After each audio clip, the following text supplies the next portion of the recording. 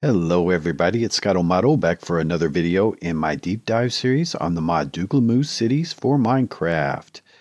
Well, we are starting to approach the coverage of all the major blocks here in the game. We do have all of the resource industries done. We have the ranch here and the farm and the lumber mill, as well as the garden and the quarry and mine shafts. So we have all of the major resource blocks done as well as the fishery.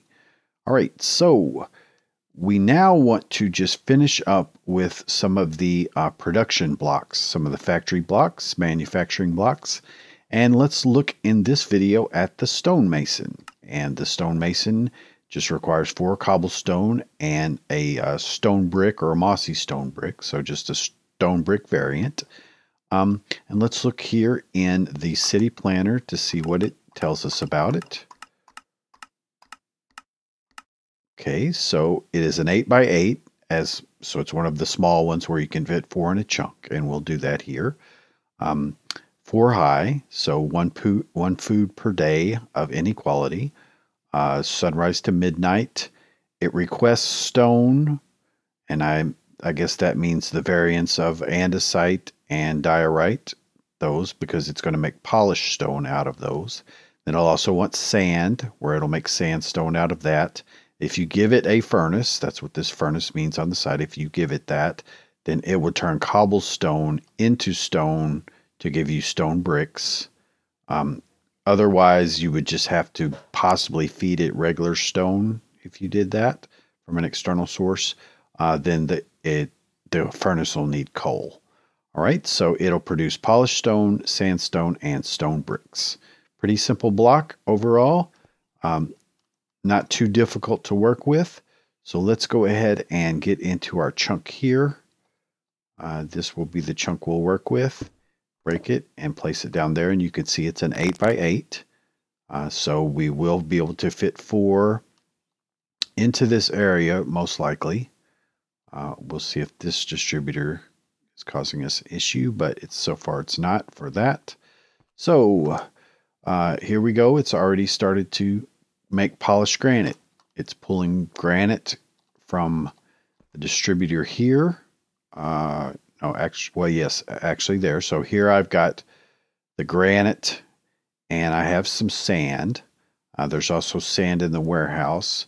So I will want to configure the warehouse as an external source for these items. So here's sand, andesite, diorite. And you can see it pulled those to fill the stack, and sand.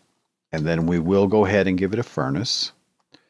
So let me grab a furnace here. Okay, and we'll just place it right next to it, basically. All we'll need to do, just go here, place our furnace, and then by doing that, it will automatically configure it to that mode where it will produce those items. So let's give it a little bit of time to update here. We'll update the tick rate as we often do to 1000. And it should start to pull coal from some of the distributors. There you go. So it pulled sand. It already made the sandstone, so it just goes directly from sand to sandstone. I don't think there's any middle ground. The polished, same way, it just jumps right to them. So here we go. There's our first stone bricks. So you can see it took cobblestone and converted it over. And then it has some remaining stone left. So it builds up stone as it goes. So this will provide nice building materials for your large towers or just any of your office buildings or what have you. We'll go ahead and set our tick rate back down.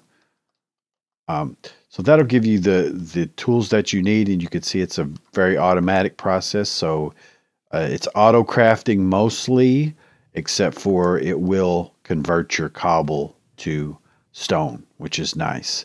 So you could just get, not really, but if you had some means to pump the stone out of this block, you could use it to produce stone, or just funnel off the excess. Yeah, that's the word. All right, guys, so that's going to be it for this block. We're going to keep it short and simple on this one.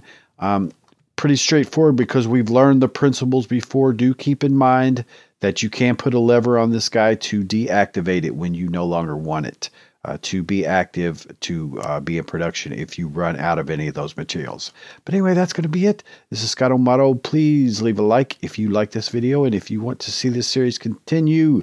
And if I'm doing a good job, guys, I need to know. So thank you so much. Have a great day. Bye-bye.